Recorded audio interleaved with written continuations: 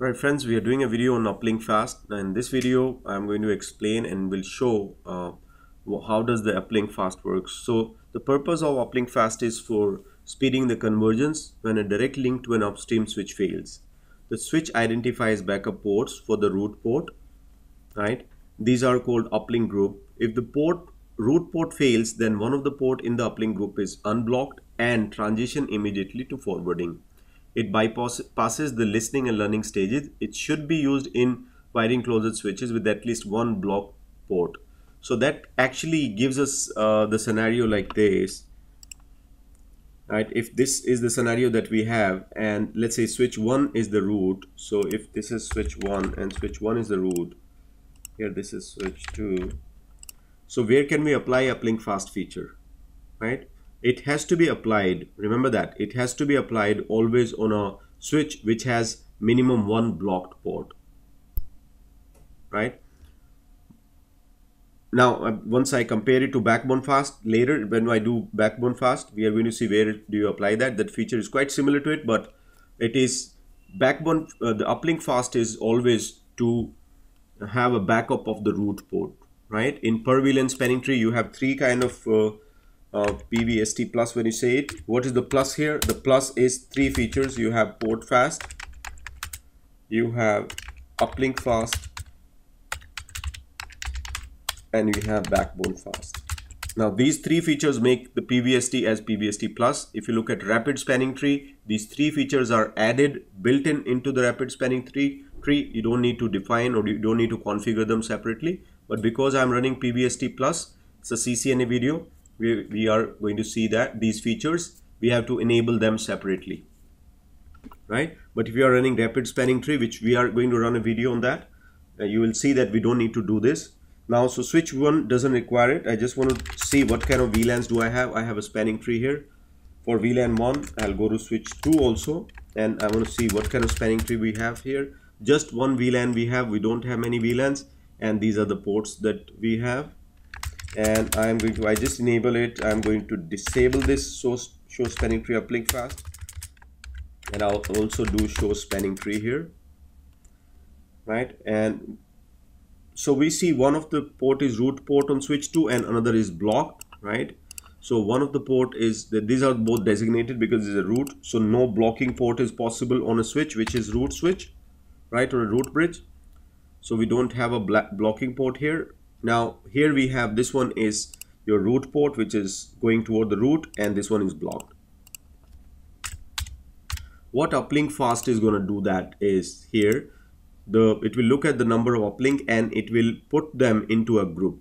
Right, not the port channel, is going to put them in a group, and whenever a root port fails, it will quickly enable the second one because it has that in the memory that this is the second guy. So it's like EIGRP, you have all the time, you know, another router there as a backup all the time, so you can quickly do the convergence in the network. Almost similar feature you have here.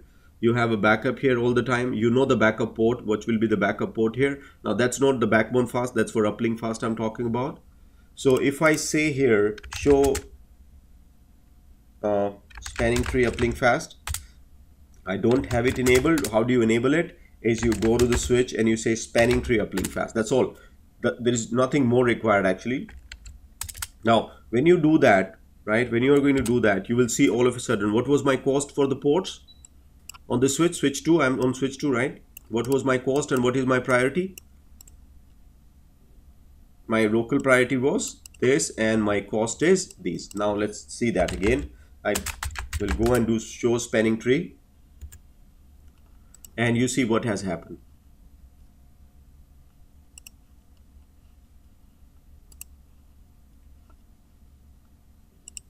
Right, you see what has happened here. The port cost has gone to 3004 and the priority is increased from 32,769 to 49,5153. Well, this is to make sure that we do not by mistake also becomes a root, right? Because we are not a root switch, so uplink fast is never applied on the root bridge. Remember that. On the root bridge you will never apply uplink fast, you will always apply uplink fast on the other switches in the network. Other switches which have a root port, which have a port going toward the root, that's called root bridge, the root port. So you will always apply uplink fast feature on the switches which are leading toward the root. So this is a perfect case because it's leading toward the root here, right? And we need to have one blocking port because ultimately what you are looking for is an alternate path. So as soon as you have some kind of network failure, you will have the second part going, second path becoming fast pretty soon, or it's coming up very soon. Now we need to really see it from the layer 3 perspective, because I won't be able to prove just by looking at and quickly doing this scenario here. So we will create a layer 3 environment. We'll try to ping with uplink fast and without uplink fast. We'll try to create a layer 3 environment here. So I'm just going to create probably interface VLAN 1 itself. I will say 1.1.1.2 because I'm switch 2, and I'll try to do it here. I'll go here and I'll say interface VLAN 1 and I say IP address is 1111. We want to see how fast is the convergence actually when something happens here.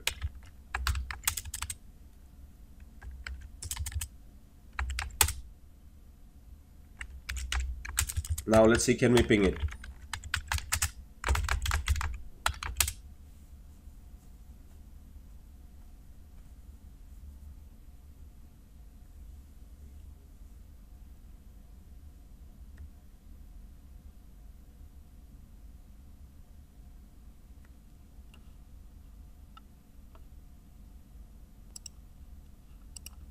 Right, I'm not able to ping it, so I'll see show interface VLAN 1 to see what's going on here.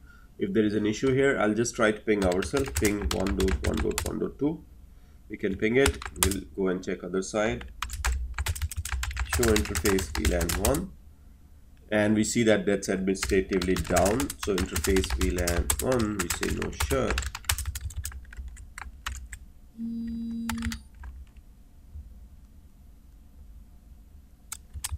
Right, and now I'll go back to the switch 2 to ping it to see how is the ping rate. And what I'll do is I'll say no spanning tree uplink fast just to see. Sorry, no spanning tree uplink fast just to disable the feature. Show spanning tree uplink fast here. It's disabled, and I'm going to shut down these ports interface. Alright, so what I'm going to do here is I'll try to do a ping, but before that let me tell you what is that we are trying to achieve here. I have a switch 2 on which I should have something here. Show spanning tree, and why is that? Is it the VLAN 1 is down or something?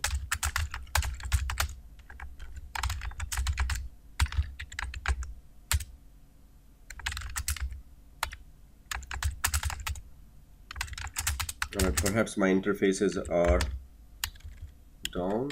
Let me check. All right.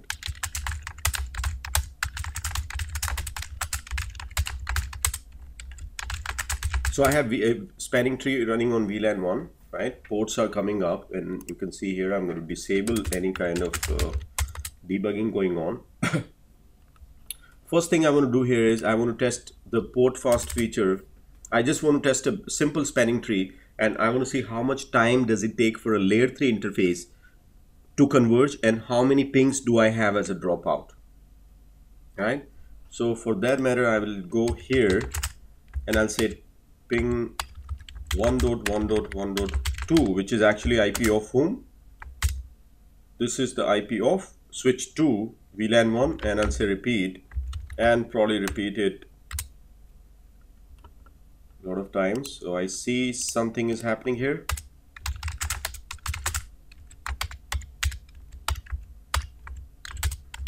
Say shut, and I want to see, I just shut down the interface. Now there is no, one of the interfaces shut down, but if I see show spanning tree, I had two interfaces, right? I had two interfaces, 23 and 24. On switch 2 I have shut down one of the port, and my ping is completely stopped because in spanning tree it is trying to move it to different port, and listening and learning and other things are going on. So here learning is going on, here learning is going on, and the forwarding started. Just now the forwarding started, right? Let me close it here, right? So that was a pretty big loss for a couple of seconds, for around 50-second kind of delay is what we saw there. Now let's see, I have, again, I'm going to turn on this interface, config T interface, and let's say no shut to it.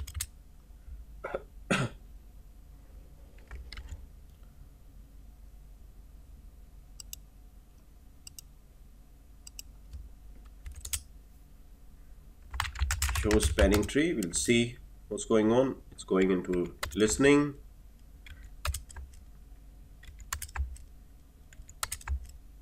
learning.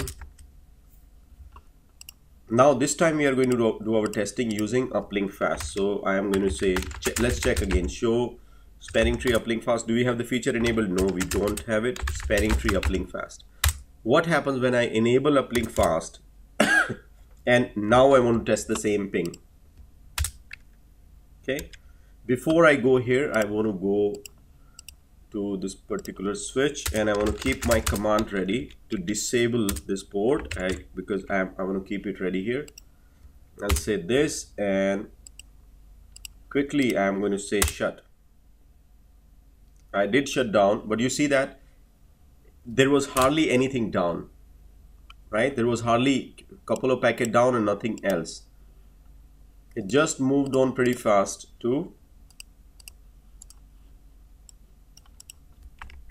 show spanning tree. Straight away it went to forwarding. There was no listening happening, no learning happening, so it straight away went into that.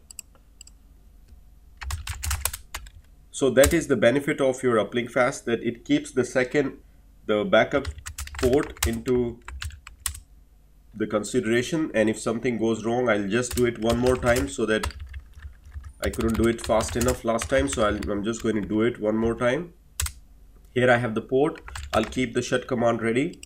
I will issue the ping again, right? I'll just say 1000 for the timing, and I'll go to this port and I'll say shut down.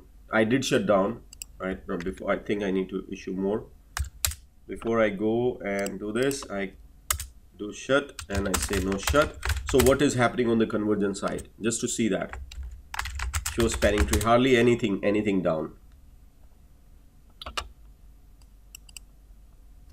Port is coming up, the other was converged pretty fast, no issues.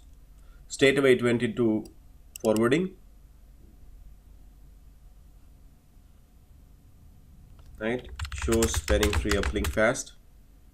It has, right now this is in forwarding and this other guy is in backup. Right now that's a status. Show spanning tree again, we'll see. And 23 is in blocking, 24 is in forwarding here. So that's how, you know, we saw the layer 3, that layer 3, the performance is pretty fast. If you have any kind of failure, not only the failure, if you have any kind of convergence, it is hardly, you know, probably 1 or 2 seconds, 1 or 2 drops, and that's all. And that's fast, you know, the uplink fast feature is. So that's the reason they call it uplink fast. Right? Thanks a lot, guys.